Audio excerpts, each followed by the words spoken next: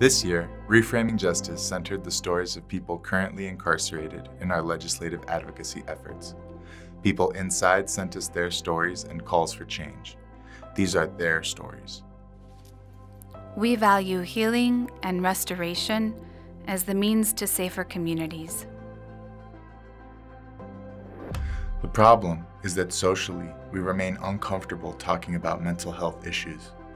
Nationally, almost 3/4 of people incarcerated with mental health problems reported co-occurring substance dependence, and women have higher rates of mental disorders. The following story from Karin is one such example.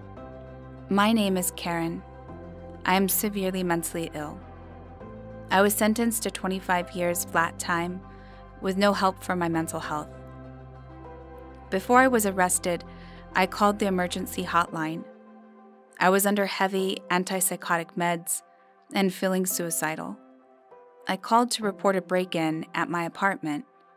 I was holding a knife when I opened the door to the cops because I was scared. The reporting officer said I came at him with the knife, and so he shot me. I woke up in the hospital confused. I didn't know what happened.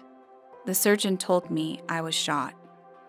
Upon my discharge, I was charged and booked on aggravated assaults on a police officer, misconduct involving weapons, and possession of narcotics in my blood. I don't have a good disciplinary record. I have a lot of behavioral problems. I'm on a max yard with high custody points. I stay in the mental health unit where there are less people. I want to get my GED, but I'm not allowed to attend classes because of my sentence. It's the same for substance abuse counseling and other programs. I need help, but I can't get it. Is there any hope for me?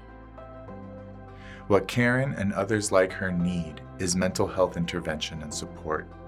Prisons are not organized to provide the care and support that someone like Karin needs. Prisons are not mental health treatment facilities. We must stop using them as such. Please pass meaningful sentencing reform and stop using prisons as a warehouse for the mentally ill.